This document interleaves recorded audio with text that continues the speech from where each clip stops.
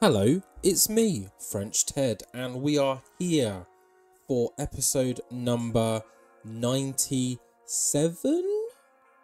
of our running AEW series, and we are here at an event that I'm really excited to see how things play out, because obviously we're borrowing quite a lot of Japanese talent. You know, their popularity isn't as good as, you know, what it should be in America, so you know, there's potential for some surprisingly good matches, and there's potential for some matches to fall flat because of this. But no, we've got some really big matches tonight. You guys can see the match card in the description. You can also see in the description and on screen right now that there has been a match change.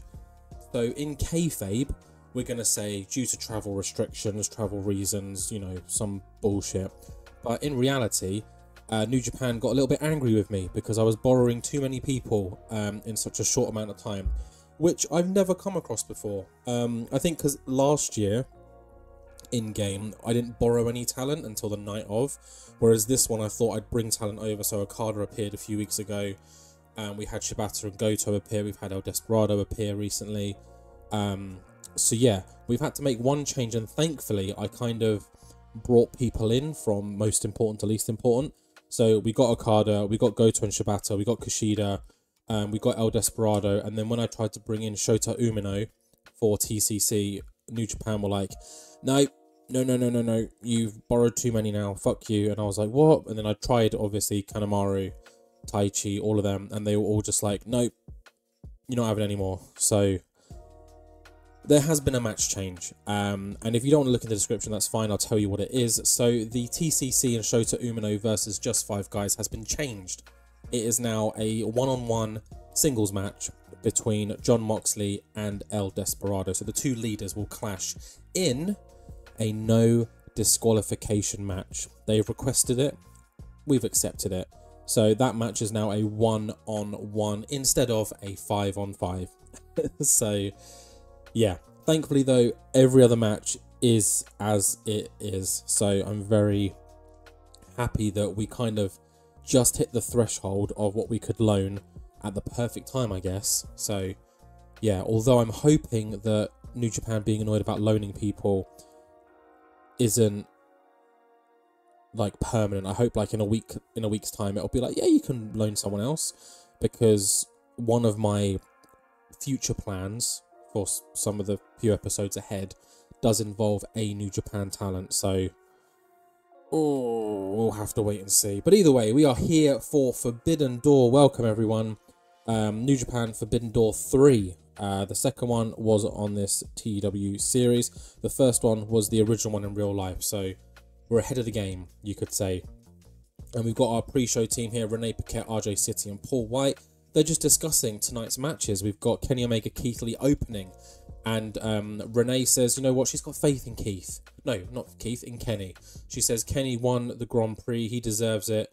He should go to All Out. Whereas RJ and Paul White are like, I don't know.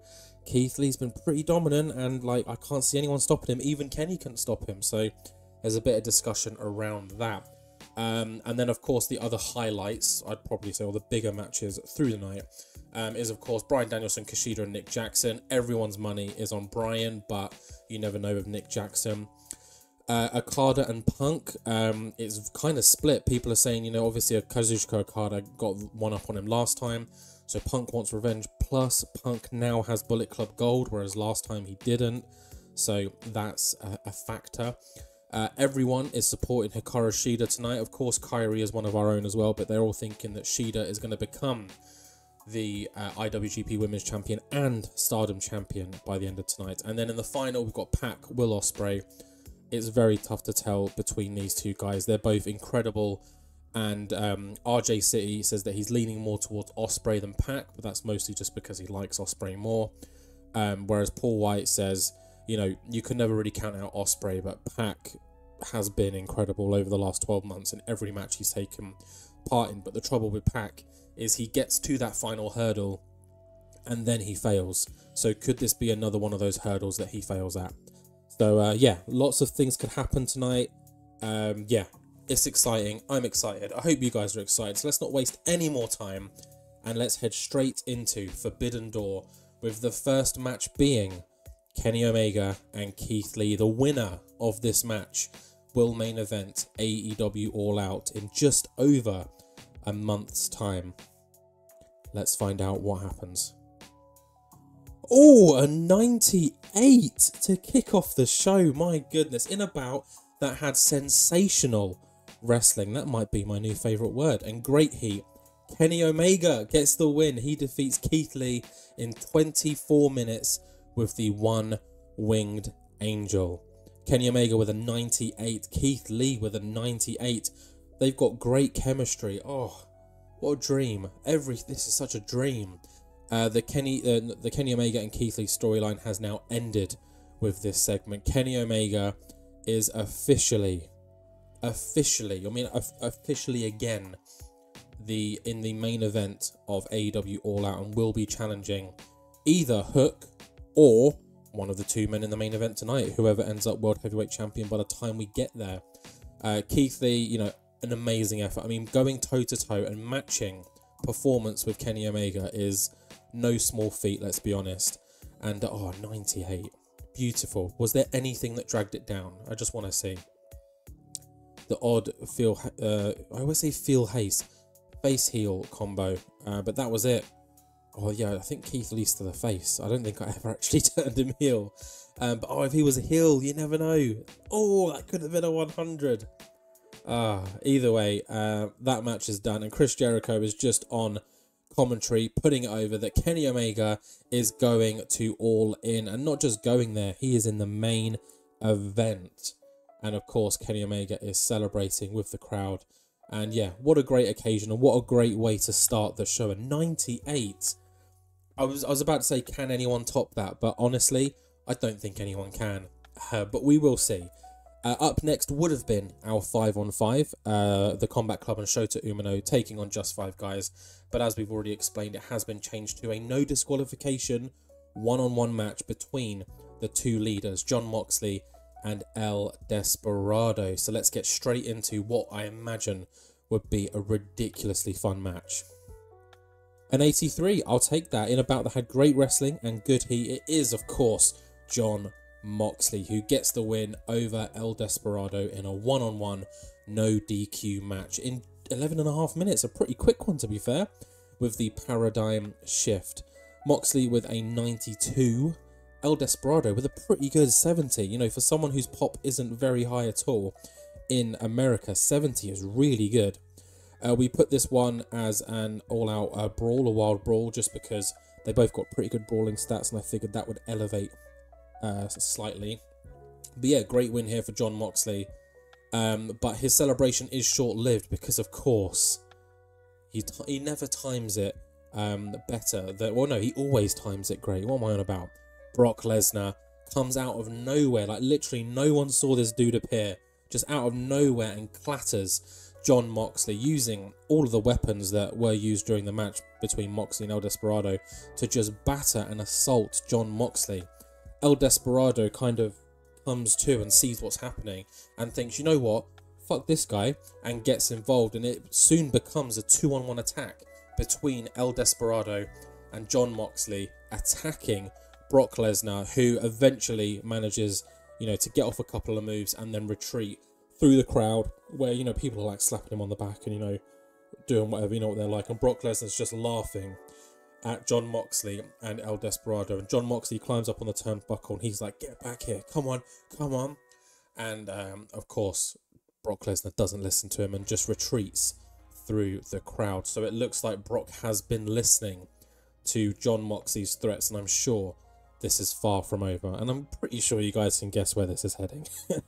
But El Desperado, you know, he has his rivals, but respect where respect is due, helping out Jon Moxley, and they celebrate together post-match. So a nice little moment to end what was probably a really fun match.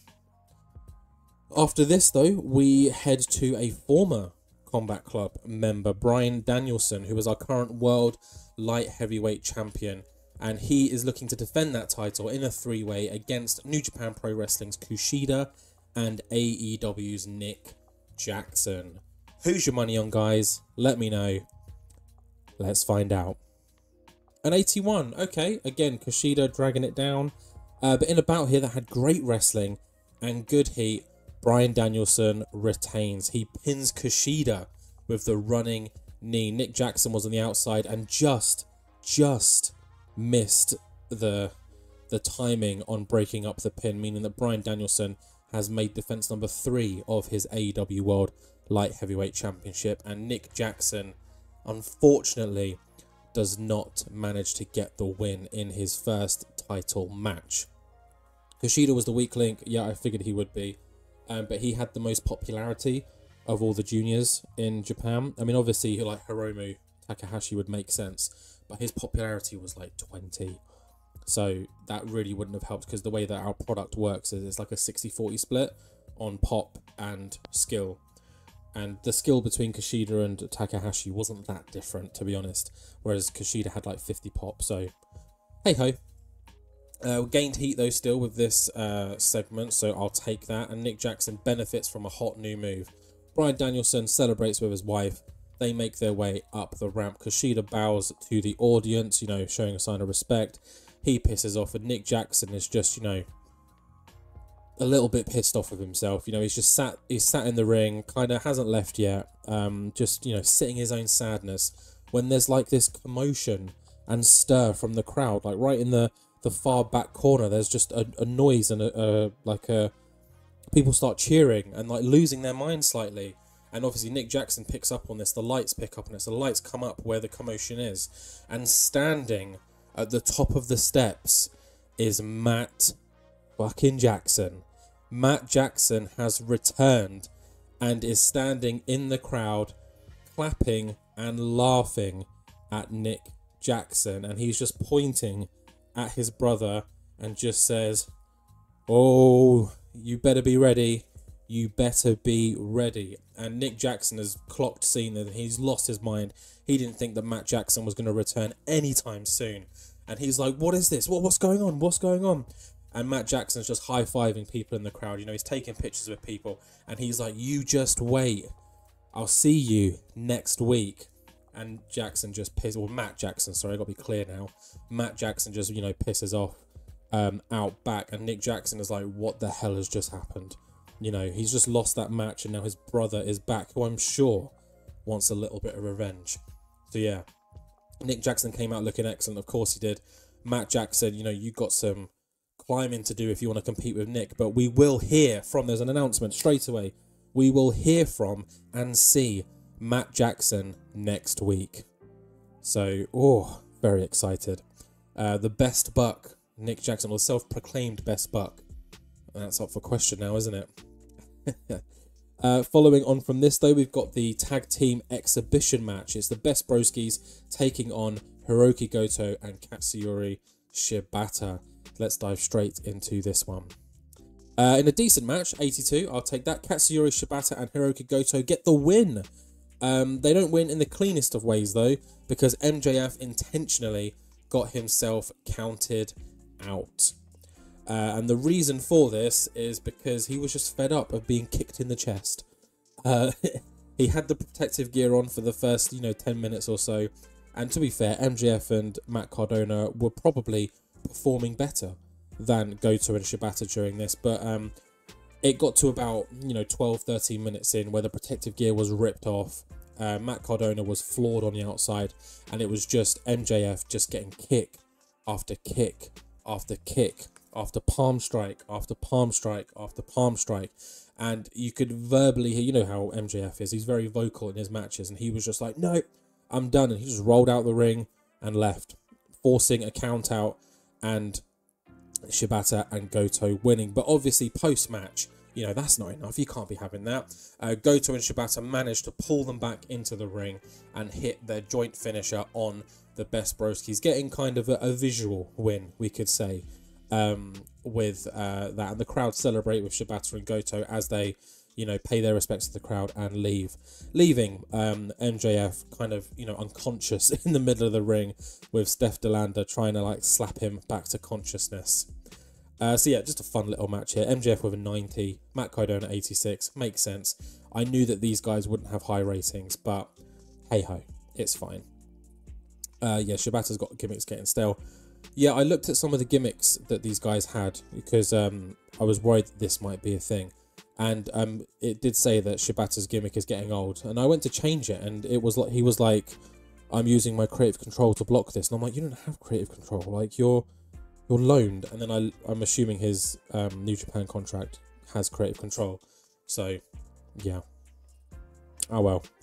And you would have thought, because it's technically a debut. Oh, no, it wasn't a debut. The debut was the other week. Yeah, you would have thought there'd be like a gimmick change, but I'm just talking to myself now. But yeah, this match is done. And next up, I believe it is the rematch of the year. I don't bloody know. Kazuchika Okada and CM Punk 2.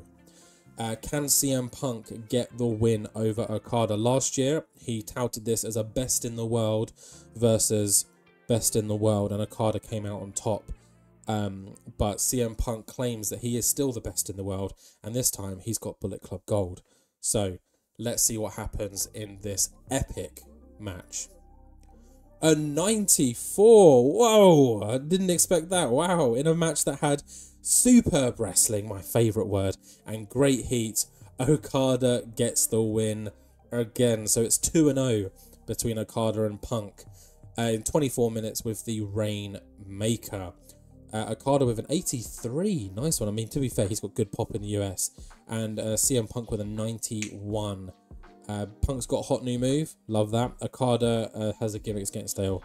Oh, what a surprise. Although the Rainmaker gimmick is a lifetime gimmick, isn't it? It's not like he's going to change it up anytime soon. But yeah, 94. I was not expecting a 94. This is what I mean about the surprising numbers. Obviously, I don't think anything's going to top the 98, let's be honest. But yeah, 94, awesome. And post-match, Okada celebrates, you know, he hits his poses on the turnbuckle. But that is short-lived because, as CM Punk said, I am the best in the world. And this time, I've got Bullet Club Gold. So out come Bullet Club Gold, who start beating up Okada. You know, just like taking turns, taking shots. Obviously, Kenta's got a brief history with Okada as well. So, you know, they're taking turns just, you know, battering him. When Prince Devitt comes down and saves Okada from the attack, you know, knocking down Kenta, throwing Chris Bay out of the ring. And Punk, who's already pretty tired, doesn't really have much steam left in him to fight back. So they retreat slightly with Prince Devitt helping Okada to his feet, leaving a pretty epic stare down between Punk, Bay and Kenta, staring down or staring up because they are on the outsides to Okada and Prince Devitt. Devitt, who of course, you know, has this kind of little rivalry with Punk at the moment. But yeah, they kind of end with a bit of a stare down. Devitt eventually, you know, when Bullet Club Gold piss off, Devitt eventually gives Okada his time in the ring to celebrate with the fans, which is, you know, a spectacle. It's not every day you get to have someone like Kazuchika Okada in the middle of your ring. So yeah, a lovely 100 rated segment. Mwah. Chef's kisses. Love that. But there is just 2 matches remaining. We have got KAIRI and Hikaru Shida in the title versus title match, and we've also got the final of the world title eliminator. More on that when we come up to it, but next up is that title versus title match. KAIRI, Shida, Hikaru Shida, KAIRI. Who's your money on? Let's find out.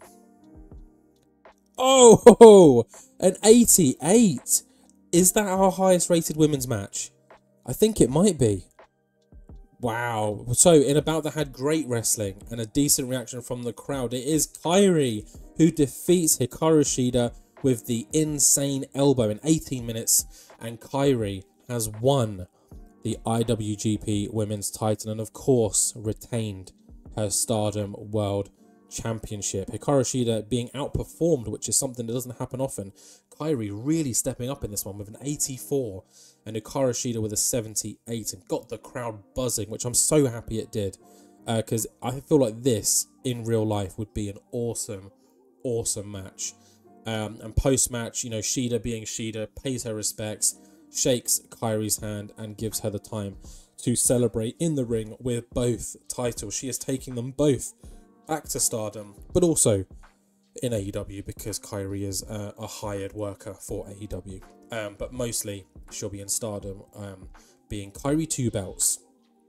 But, you know, awesome match, 88, love that so much.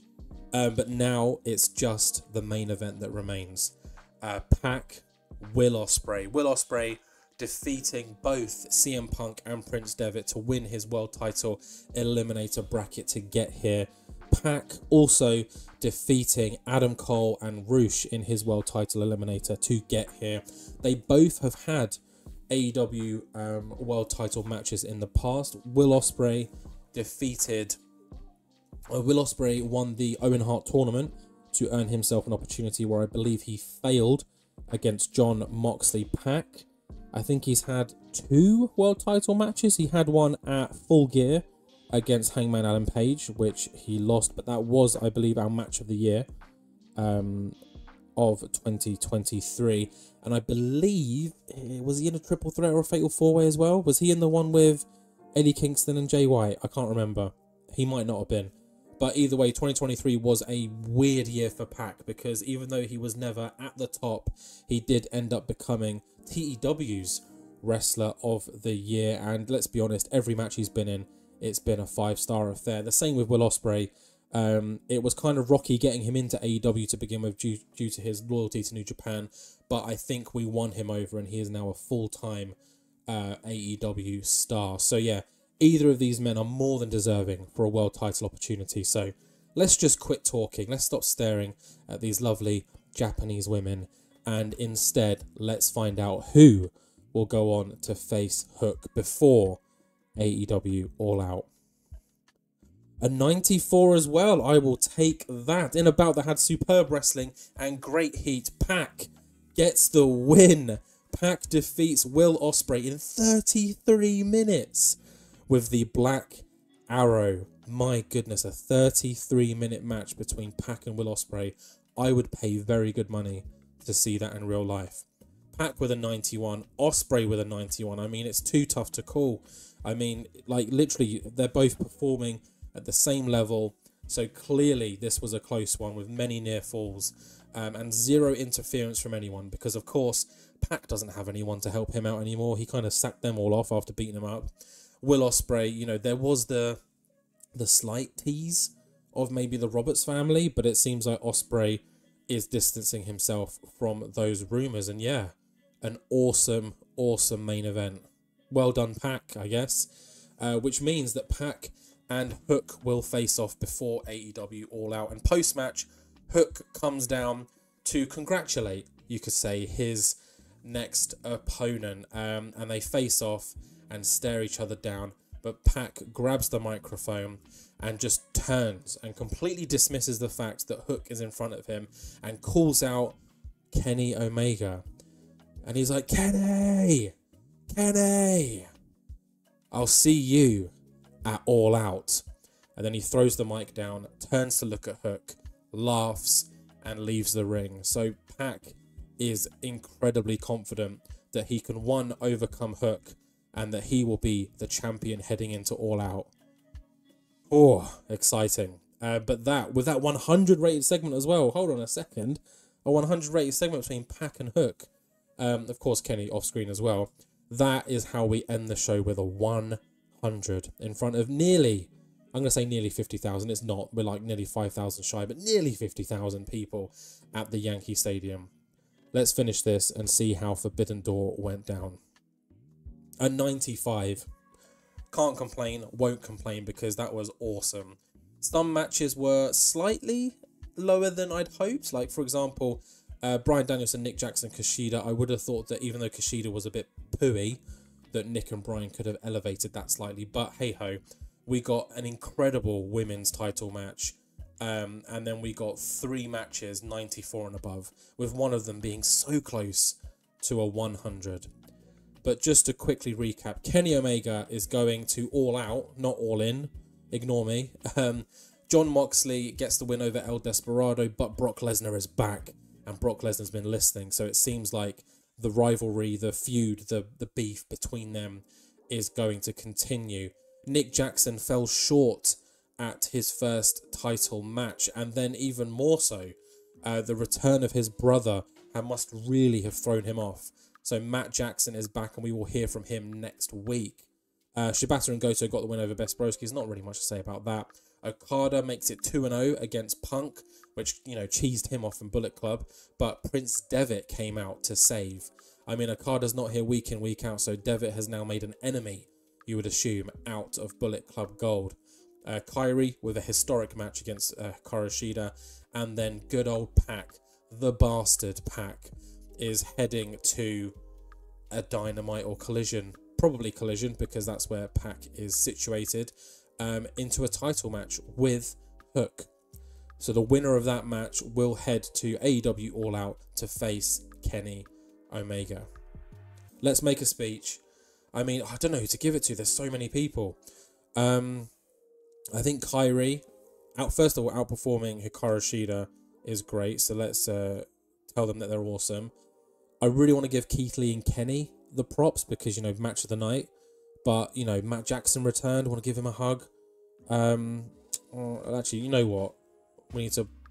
Is there like I told them that they're amazing? Repeatedly insulted. Praise for a great performance. And Keith Lee, praise for a great performance. Wait, let's swap these over just so that we can end it on Kenny Omega's lovely little face. So pleased, pleased, pleased. And there we go. That is AEW New Japan Forbidden Door 2024 complete.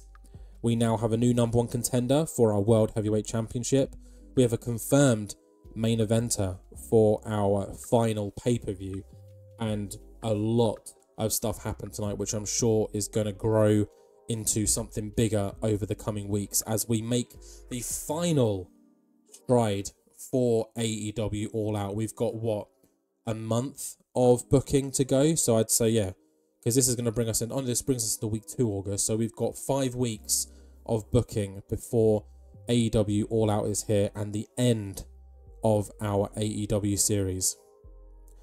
As always, thank you very much for watching, guys. Please like, comment, subscribe, share, and I will see you all in the next one.